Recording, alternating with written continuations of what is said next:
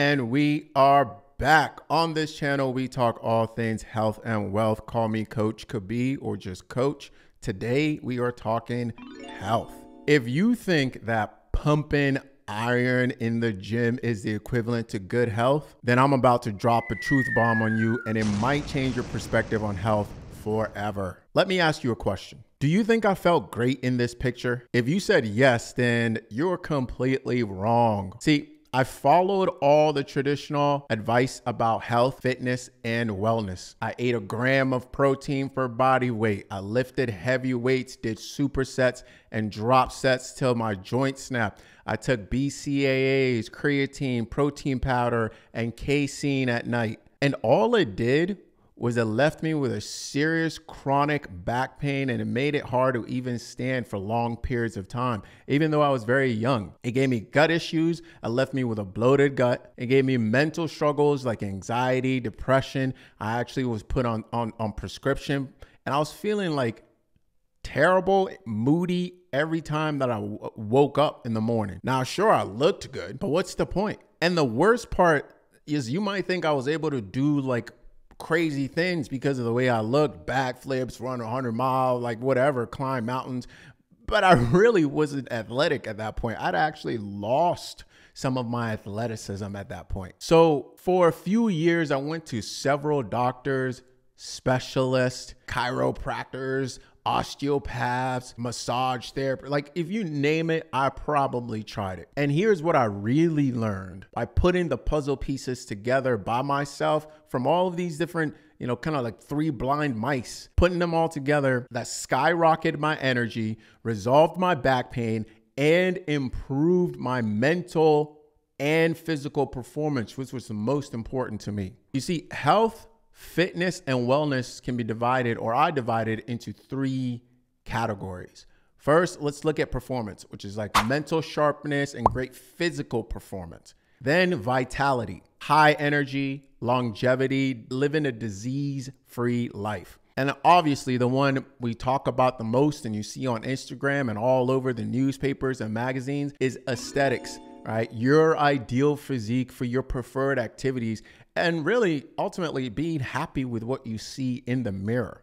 We're going to come back to that. I had the looks, but I was heavily lacking in my vitality, in my performance, and in other aspects. In fact, it's very rare to find people who have all three of them because it's such a complicated process. It's an internal, external process. Usually you'll see, for example, like pro athletes and CEO who are really high performance, but they lack vitality and good self-image and good body image when they look in the mirror. Or they are burning the candle at both ends and they feel terrible. Then there's also the ones who have great vitality, but are weak performance and they look scrawny. And quite honestly, most people don't want to look like them. There are also those people that you never want to have on your side in a fight, for example. They don't look like they can carry a hammer. So if I were to give you one thing, just one thing that would help you improve in all three categories that most of the health community rarely even talks about, it would be to give your whole system a true vacation. Not just the body, and I'm not talking about going to go drink in Cancun, but the mind, the body, and the spirit, a complete vacation so that it can rewire, reground, repair, revitalize. And it's extremely important that we understand this. Again, I'm not talking about a type of vacation as in drinking in Cancun or sightseeing in Rome or even skiing in the Alps. I'm talking about giving the system time and the resources to recharge, repair, and replenish inside and out. But before I reveal to you how to reset your entire system, give your whole system a vacation, consider these things. On average, we eat about 70 tons of dehydrated foods in our lifetime, which can produce a lot of cellular waste and lead to many diseases. We're constantly moving, we're constantly under stress, and you don't need a PhD to know what I'm talking about. That stress is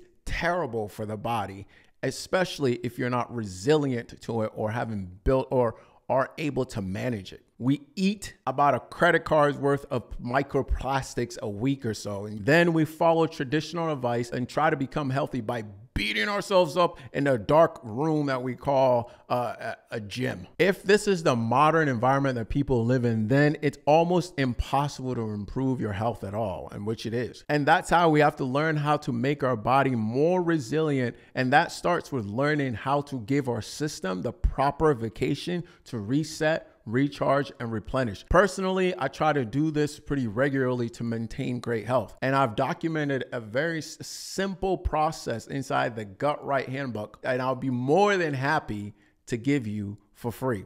Remember, true well-being does not come from a fluorescent gym. It begins by giving your mind, your body, and your spirit the true vacation that they deserve.